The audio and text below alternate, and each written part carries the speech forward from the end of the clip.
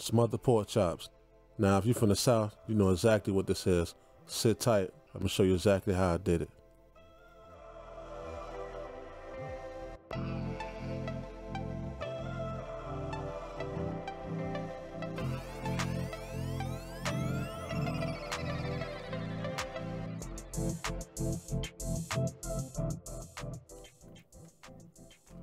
Alright, as always, go ahead and screenshot this, put it to the side, go ahead and get all your ingredients, set yourself up, and let's get to it. Alright, here's everything.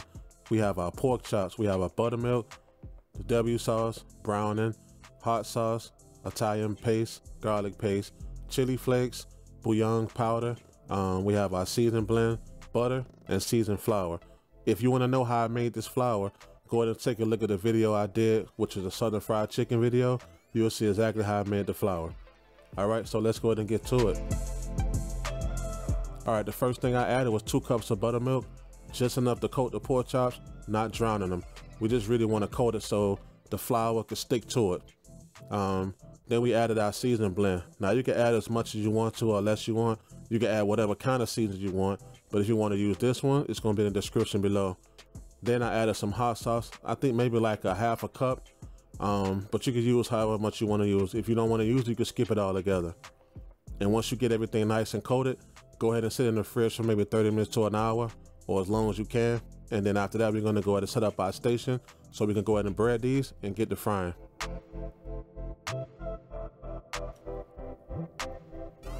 Alright, if you ever seen my Southern fried chicken video, you know exactly how my breading process goes. So same thing for this. We're going to go ahead and get the meat inside the flour mixture, and then we're going to go ahead and get everything coated. Then we're going to press down on the pork chops with the flour to make sure that the flour adheres to the pork chops.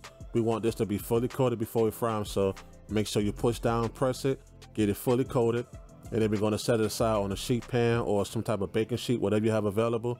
And we're going to let this rest for maybe 15 minutes at room temp. And then while you're waiting for that, go ahead and get your pot ready. Get your oil, get it up to maybe 350 degrees Fahrenheit, and then we're gonna go ahead and start frying these. All right, boom. This is how it should look when you're done.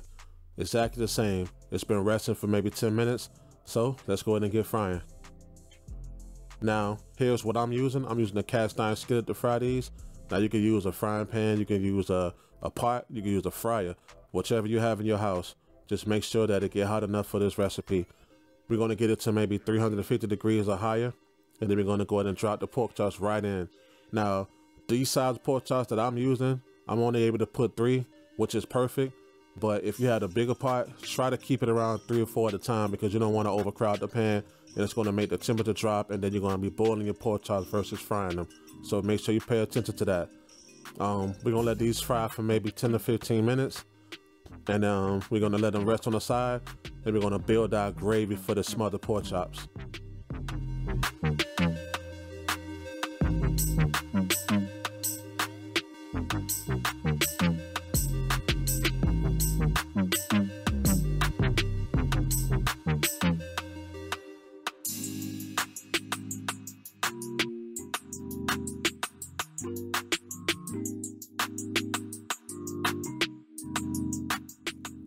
Alright, so here's what it look like once I'm done. Now, this is partially cooked. It may not look like it, but it is, trust me. So you just want to get it golden brown, and once you get it to this point, remove it, let the oil run off, and we're going to go ahead and set ourselves up to go ahead and make the gravy for our pork chops.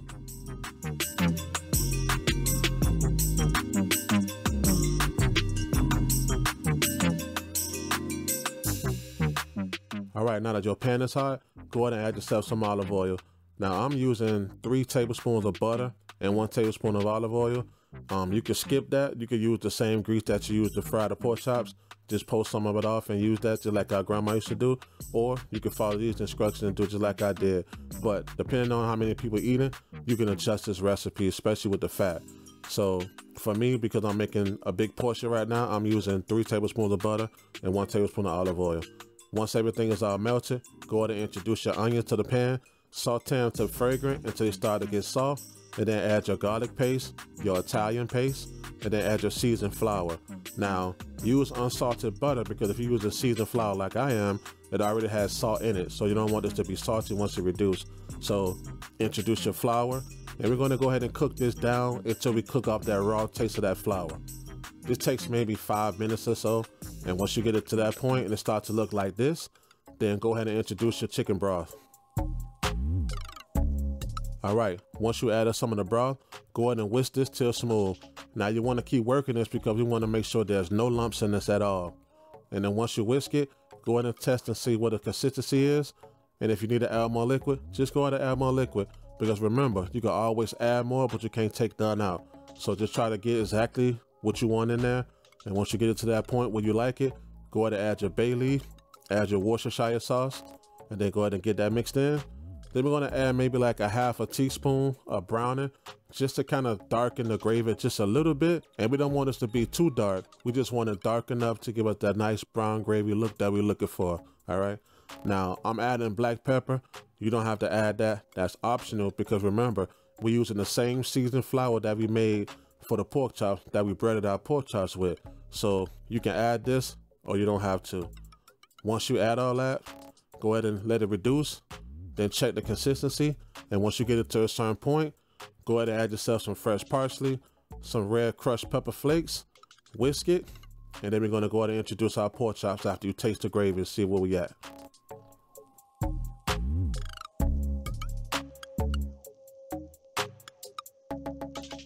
All right, once you get all your pork chops in the pan, go ahead and start ladling some of your gravy on top of the pork chops.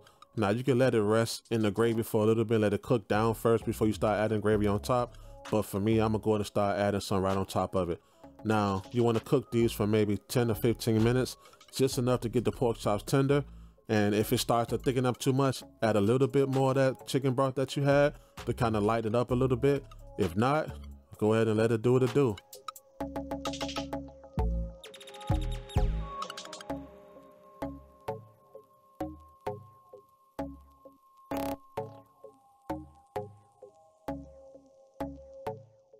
All right, boom. Here's my version of smothered pork chops.